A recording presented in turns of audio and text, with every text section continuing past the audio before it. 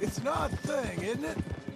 We'll take $200 from a sheriff who might be crooked himself to go get a bounty. But we won't take $2,000 from an outlaw just to let him go.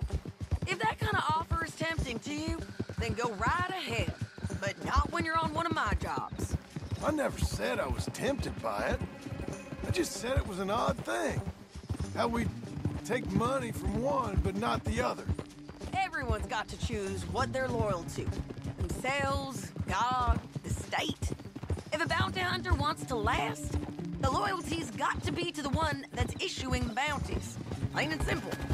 I got a reputation for honest work.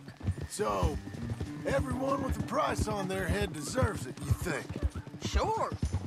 No, I don't know, usually. If I got into who deserved what, second-guessed every poster, I'd tear out all my hair before I put a rope on anyone.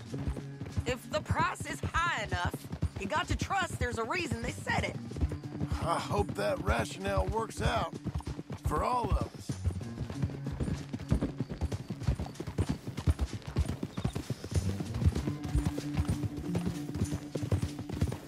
Hold up. Down there. Fire. I wager that's it. Damn it. Anyway, you carry on. Stay on the road. Let's find a good vantage point.